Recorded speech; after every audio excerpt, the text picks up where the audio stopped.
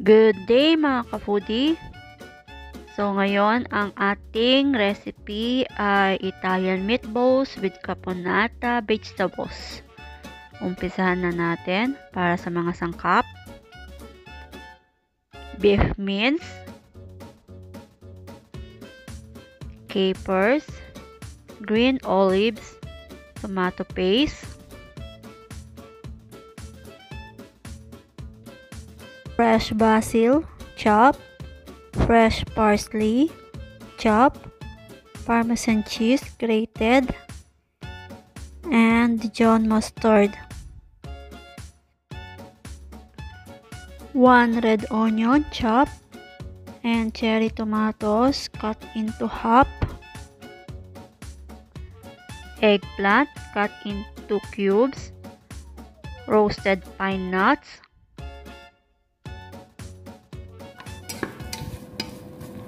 So now, yung ating eggplant, nilagay ko na sa ating mainit na pan with oil. So, sauteed lang yan. Then, lagyan natin na pinch of salt. So, kung makikita nyo, konti lang yung aking eggplant. So, isa lang yan. Pero, ang original niyan, dalawa. Binawasan ko kasi isa lang yung may gusto ng eggplant, yung isa ayaw ng eggplant. So para mag-balance yung gawin yung dalawang eggplant para mag-balance sa cherry tomatoes. So now ilagay ko na rin yung ating chopped red onion. After 5 minutes, na ilagay na natin yung red onion. So, 5 to 7 minutes more. Gisa pa natin until mag-brown yung ating talong. So, dito wag natin madiliin. Gisa-gisa lang. Dagdagan nyo ng oil kung kinakailangan. Kung gusto nyo ng medyo oily.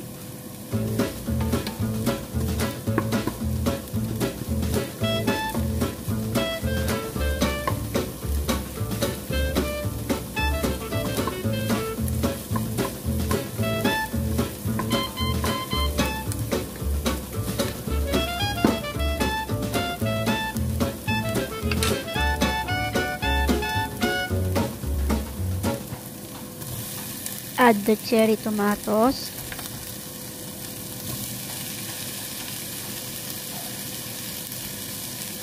Ilagay na natin lahat ng cherry tomatoes. Then the tomato paste. So add the tomato paste, 50 grams.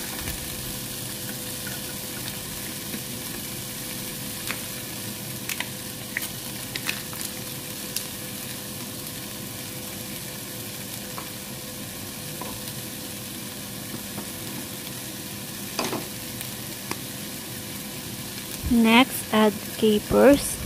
Nilagay na rin natin ang ating capers.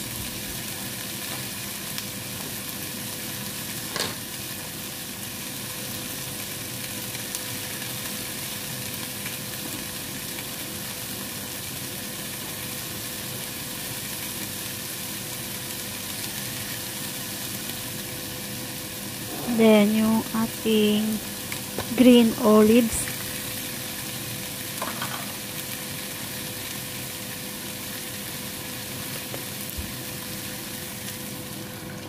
Mag-add tayo ng 100 ml of water.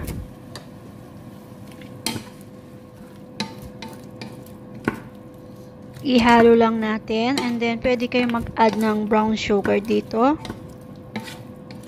And season with salt and pepper.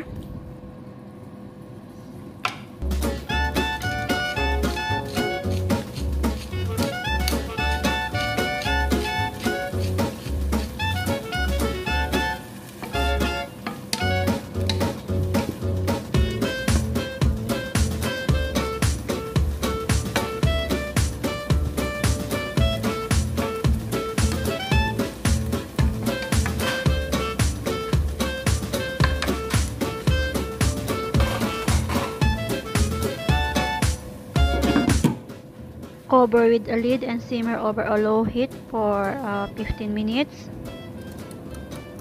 Yan, sinet ko na yung alarm for 15 minutes. So, now, gawin naman natin ang mixture ng meatballs. So, ito yung grated parmesan cheese. So, yung kalahati hindi ko ginrated. Mamaya pwedeng pang tapis, easy shapes. So, ito yung ating fresh basil and fresh parsley. So, kung makikita nyo na ilagay ko lahat, half-half lang ilagay nyo at mamaya ilalagay sa caponata yung half. So, wag ilagay lahat. So, ako nang ilagay ko kasi gusto nila ng herby, Dijon mustard, salt, and pepper.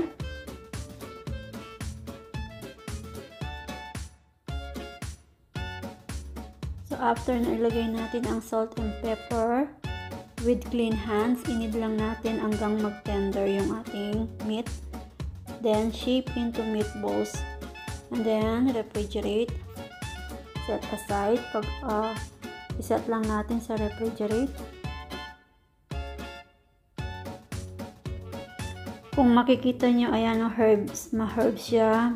Yung fresh basil and fresh parsley. Pero, half lang ilagay nyo. Yung half lagay natin sa caponata. So, kasi sila, yung mga panlasa nila alam ko. Pero sa original na talaga, half lang ng herbs sa meatballs. And then yung half, lagay natin sa caponata. Mamaya, yung after 15 minutes ng caponata, ilalagay natin yung herbs. After na mix well ang ating mixture, i-form lang natin ng shape into meatballs.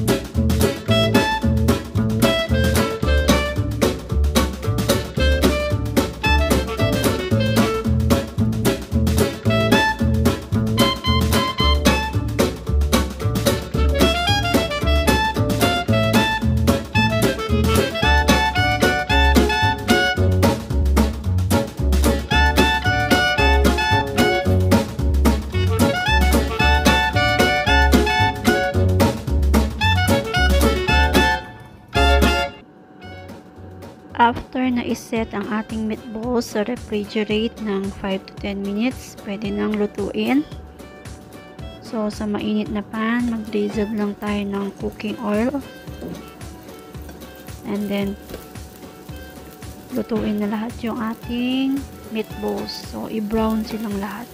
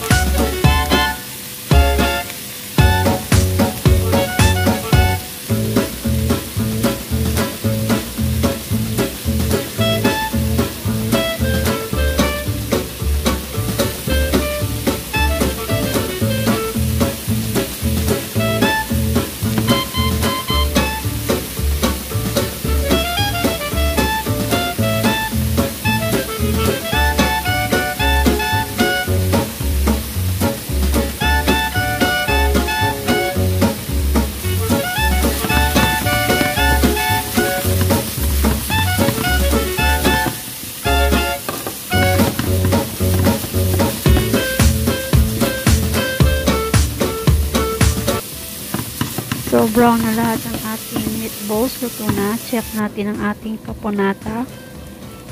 So, ayan. Lagay na natin ang ating herbs. Mag-chop uli ako ng extra ng fresh basil and fresh parsley para sa ating caponata.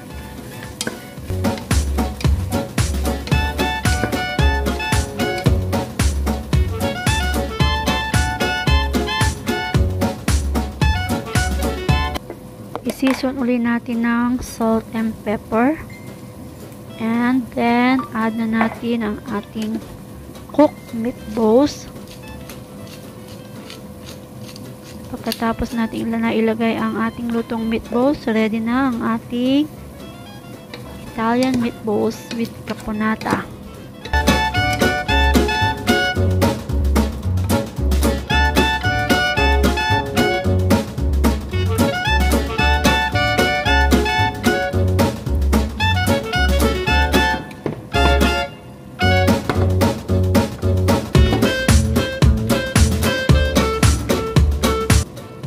Ayan, ready na ang ating Italian meatballs with Caponata Vegetables. So, pwede nang iserve with toppings, the shapes, parmesan cheese, and toasted pine nuts. Thanks for watching. Hope you like it. Don't forget to like and subscribe to my channel. Enjoy food, happy cooking. It's ready to serve. Yum!